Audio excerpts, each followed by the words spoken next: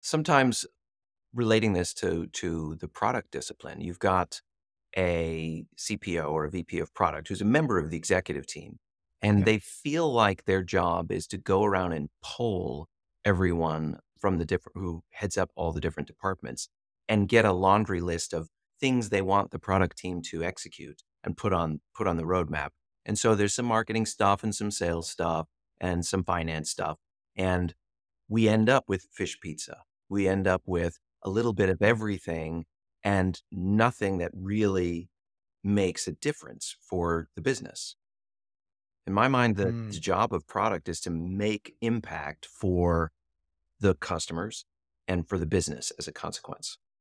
And Yeah. if you're just giving a little bit to everyone by voting or by sort of allocation, that's not a clear strategy. That's not moving the company meaningfully in the direction that you want to take it. Yeah. That's just, in essence, it's a different, that's again appeasement, isn't it? It's a very different thing again. It's very not having that boldness in terms of making a choice about where you want to take it.